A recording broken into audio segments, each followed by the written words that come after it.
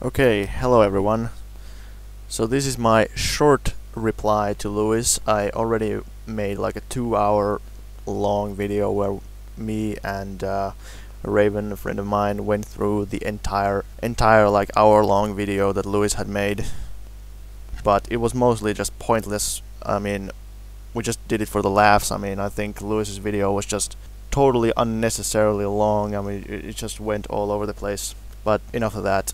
So, Lewis, if you're watching this, like, understand that I think you're missing the point.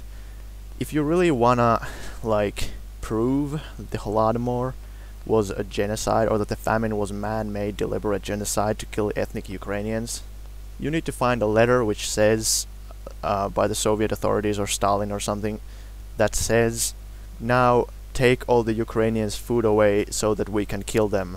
Because that doesn't exist. There's no evidence to suggest that it targeted ethnic Ukrainians. There's no evidence to suggest that it was deliberate murder, and therefore no evidence to suggest it was a genocide. You're claiming that it was caused by policy, which I don't agree with, but you can claim that. And then you're claiming that it affected mostly Ukrainians, of course, because it took place in Ukraine. But from that, you go to saying that it was deliberate murder targeting ethnic Ukrainians, which is just totally baseless. Like, you dismiss every historian except the ones you agree with. It's like, okay, I can understand that you dismiss Fur, but you even dismiss Tauger and Getty both with these ridiculous ad hominem attacks. Like, you say that because Getty admits that there were some things that he was wrong about, because the archives weren't open back in the day, that somehow invalidates everything he has ever said, which is ridiculous. And you also act like Stephen and Wheatcroft agree with you, when in fact they don't. They don't agree with Tauger either.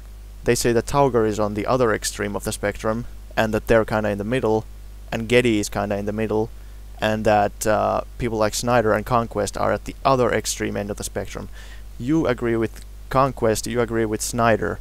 Wheatcroft doesn't agree with Snyder or Conquest. And in fact, most mainstream historians kind of side with Wheatcroft and Getty and the mismanagement argument. They say that the famine was at least partially caused or aggravated by policy, but nobody seriously says that they did it deliberately to kill people. Most mainstream historians say that it was a mistake, an accident.